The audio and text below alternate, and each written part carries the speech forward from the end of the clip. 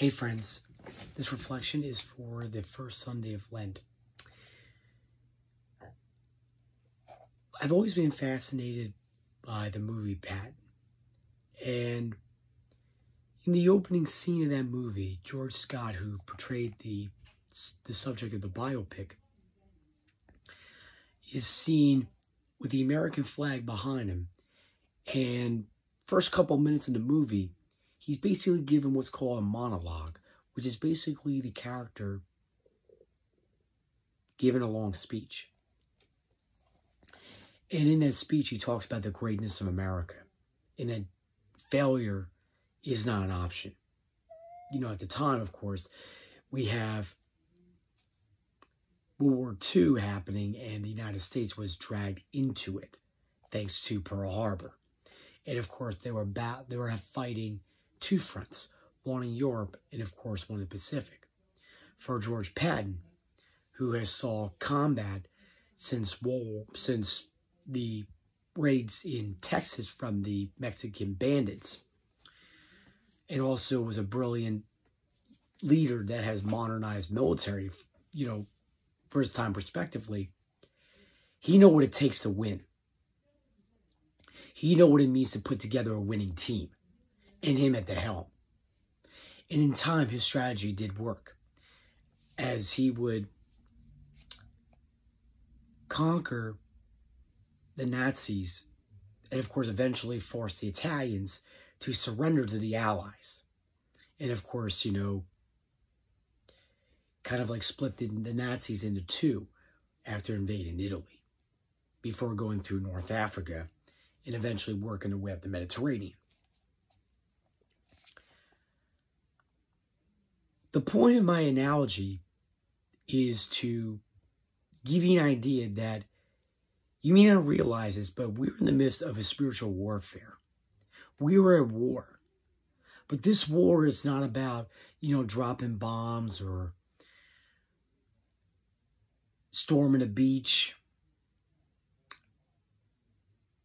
getting on a helicopter and flying into danger, shooting down enemy planes. That's not what I'm talking about here. If you insist on seeing more of that, then I suggest you play Call of Duty. I digress. But seriously, when we look at the Gospel of Mark, it begins with Jesus, when they talk about Jesus being in the desert for 40 days. Now, Lent does go for roughly 6 to 7 weeks. And in those 6 to 7 weeks, you're thinking about something that you want to give up. But at the same time, there's something else to it. That is, it's more than just giving up chocolate. It's more than just giving up this. I always had a professor that once told me, if you're going to give up something, add something.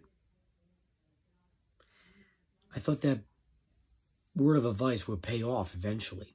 And that advice also would pay off for us. You see, every Christian is a common enemy. For Great Britain, the United States, and France, and other countries, their enemy was Hitler.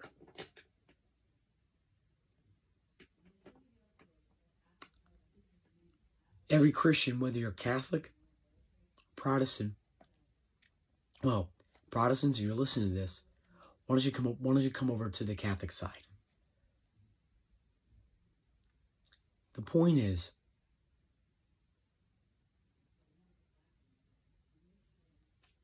we all have a common enemy, and that is Satan. You see, friends, Satan does not want you to succeed. Think about the people that talk you down. Think about the people that tell you you're not good enough. That's from the devil. As you go through these 40 days, especially with Lent in full swing, the devil is going to be in detail everything you do. The reason why is he wants you to be him. He wants you to follow him, and he gives you all these empty promises. But here's the good news. Jesus' care shines through us and in us. He perfects the promise that he made in the flesh of his own son. In those 40 days, friends, Jesus stood tall. He overcame 3 temptations. He overcame the power of Satan. We can too. In our spiritual journey, there are obstacles in our way. There are things the devil is trying to put in our way to get closer to God that we need to overcome. Some of us are probably giving up, this, giving up that. But what do you plan to add to it? For me, I heard of someone, I had a thing where I asked people, well, what are you going to give up?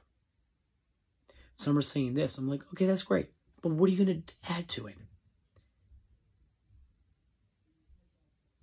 If you're giving up, gossip or whatever, all right, well, why don't you start complimenting people? Saying, hey, I think you did a great job on that thing right there. Like, hey, I love that sweater. It looks awesome. Things like that. Another example could be,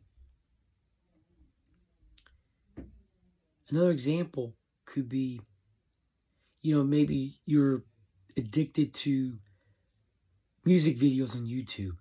Maybe you want to think about listening to praise and worship or like Christian music in its place. You need to put a little more God in your life. That's the point of Lent. You need to have God more present in your life. For Jesus, he did just that.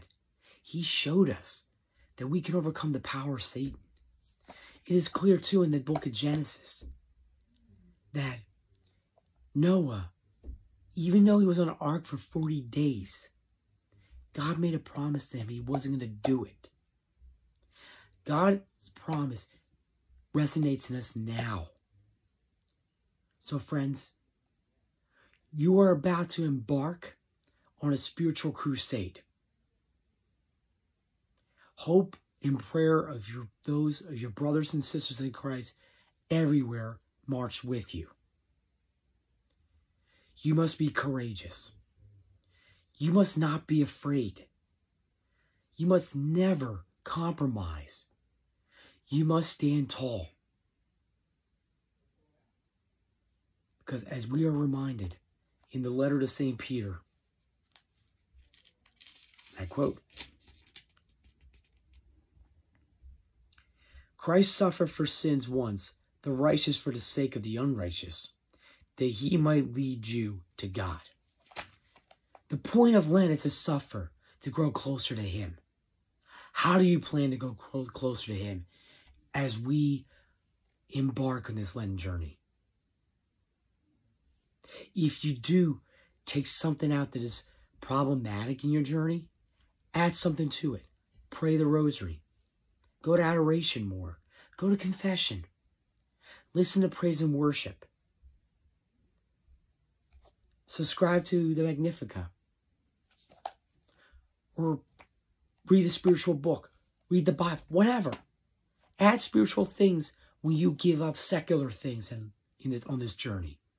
I can promise you, the obstacles are going to fall. The devil's voice is going to get lower and lower and lower, but God's voice, it's going to get higher. You will hear it, even in a quiet room.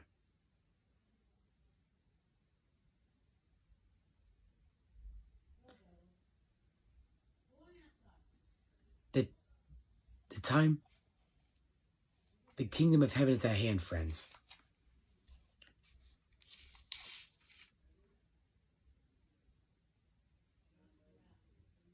It is also the time of fulfillment. Are you ready to go closer to Christ? The time to do that is now. Repent and believe.